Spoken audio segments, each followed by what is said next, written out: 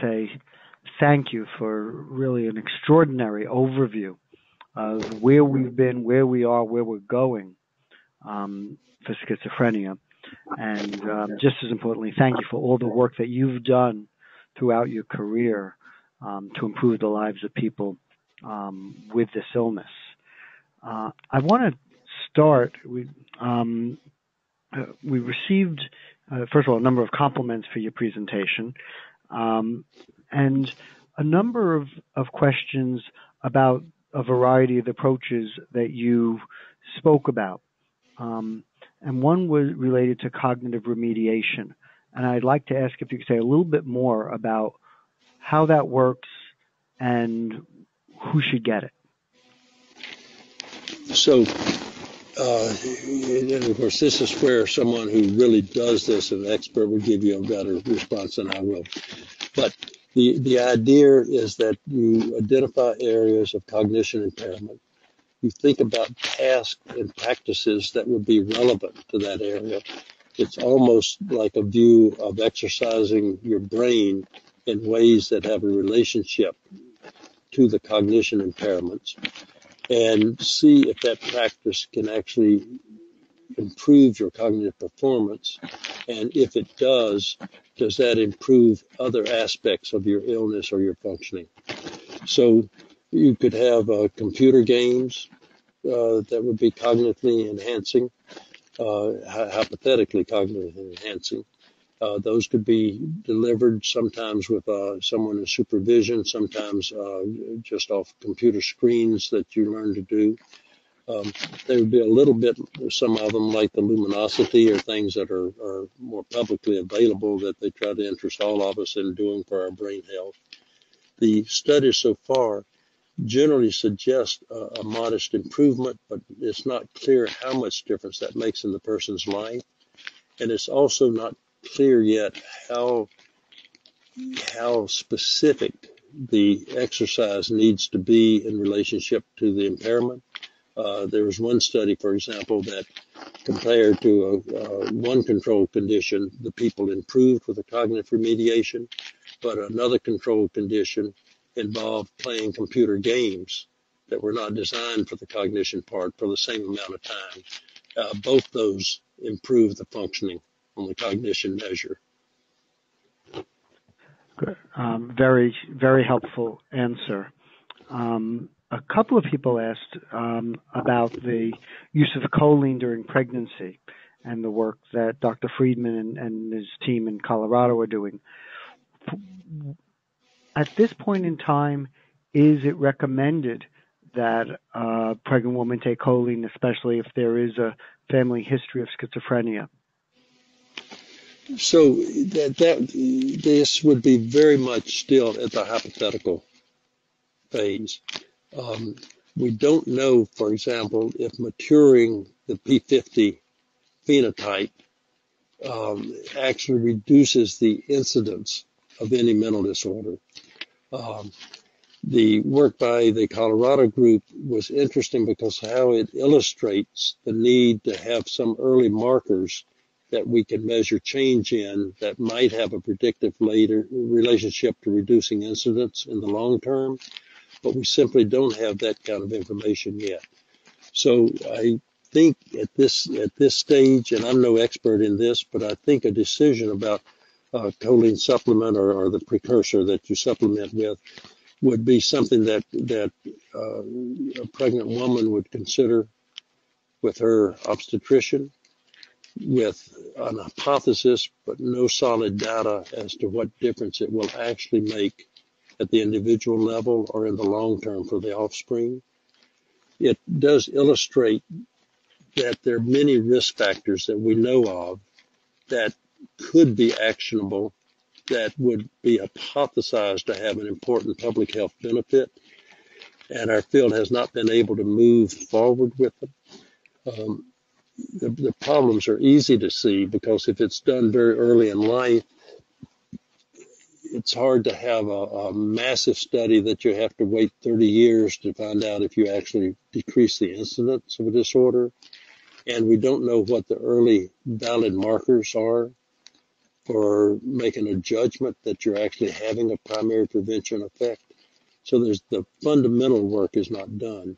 But when you think about the many risk factors that go all the way from cannabis use in adolescence to bullying, earlier adolescence, to childhood neglect or trauma, there are just a host of known risk factors for psychotic illness that could be amenable to change and reduction of incidence of illness, but these just have not been worked out yet.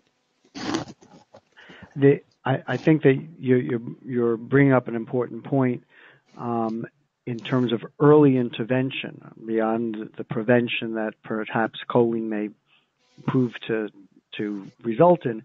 That if a parent sees in their teenage child or even college age young adult child changes in their behavior that they're concerned about, they shouldn't just leave it be. They should seek professional help because the earlier the intervention, ultimately the better results for the person. Yes, and I would even make the statement a bit broader. So if you have a child, young adolescent that is distressed by problems that are beginning to be manifest, they merit clinical attention.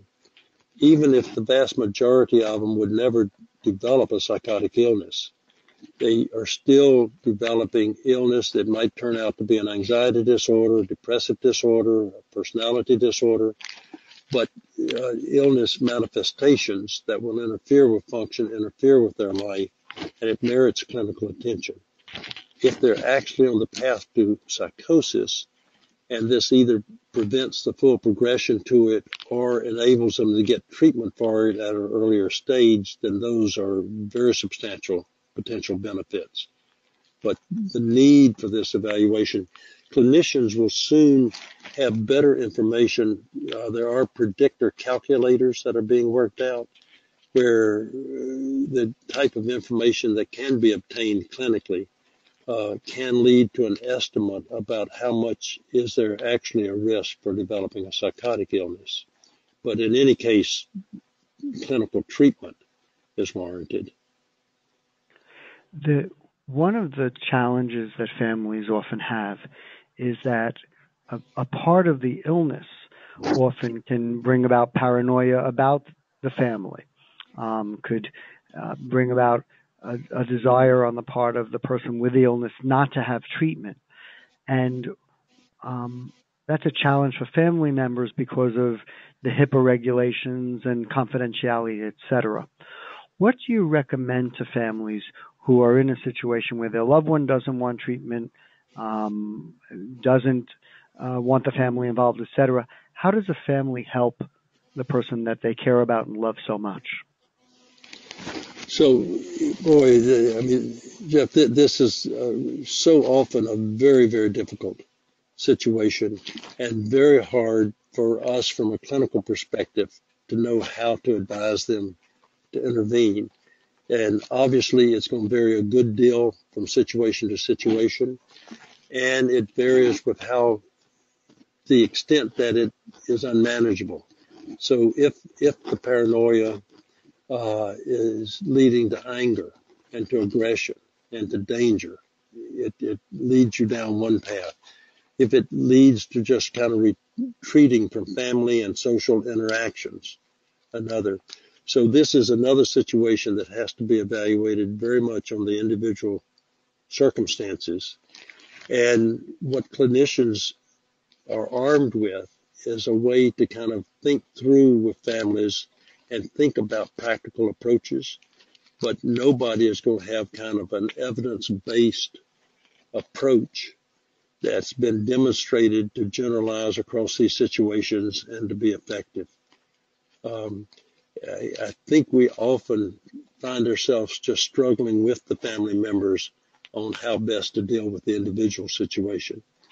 The HIPAA and other ethical requirements, we are very often talking about someone who's a young adult. They may do not have insight into the illness. They may be angry. They may be paranoid, accusatory, and they can order their clinician not to speak to their parents or not to inform. So it gets very, very complicated and very sad in a lot of circumstances. I wish I had something a good deal more useful to say on this. I think you're right on target in what you're describing. I think an important thing for families to be aware of is that even if the psychiatrist or other clinical members of the team helping their loved one doesn't have permission to speak to the family, in an emergency situation, those HIPAA laws are loosened so that they could get information that is helpful to the patient. And certainly even without that, families can leave a message for the clinician so at least they can get information from the family even if the clinician isn't speaking directly with them. And that could sometimes be helpful. If I want to add one comment that may be somewhat related. Particularly in the United States, long-acting injectable antipsychotic drugs have been underutilized and have been treated as though they're stigmatizing. There is the concern if someone starts treatment adhering to the medication, which can help prevent exacerbation and relapses as well as help controlling existing symptoms, that adherence is very, very uneven. And people should be more open to the possibility of using long-acting injectables to try to assure longer-lasting aspects to the therapeutic management that relates to the drugs. And this is one place. The second thing is that if patients are just not going to take drugs, they might well engage with the clinician in an agreement on circumstances in which they would be willing to go back on medication for brief periods. And this is from maybe 30 years ago, a good deal of evidence that targeted drug treatment, while not quite as effective at preventing relapses as if people would continue to take medication, that it was an effective intervention, particularly if the intervention came early in an exacerbation. And I think those are two underutilized approaches for people where the medication adherence leads to a problem. I think those are two very good points. We could probably go on for an extended period of time, but unfortunately our time is up for today. And I want to, again, Will, thank you for your presentation and for all the work that you've done to help better the lives of people with schizophrenia. It certainly has had an impact and continues to have an impact. So thank you very much. Thanks very much for those nice words. And of course, it's just been a privilege to be in this field. And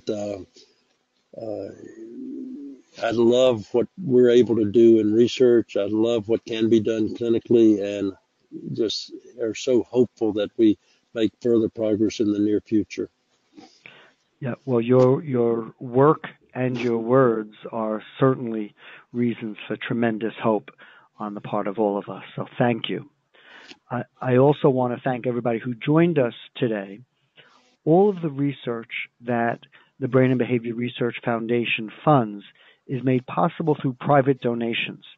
So please consider making a contribution by visiting our webpage, bbrfoundation.org, or call us at 800-829-8289.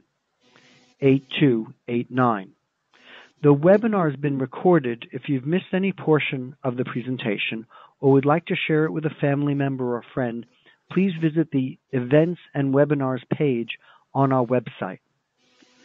I hope you'll join us again next month when Dr. Sarah Feinberg, an instructor at the Yale Department of Psychiatry, will present Quantifying Difficulties in Social Interaction in Borderline Personality Disorder. This webinar will take place on Tuesday, March 13th at 2 p.m. Eastern Time. Thank you again for joining us, and enjoy the rest of your day. Take care.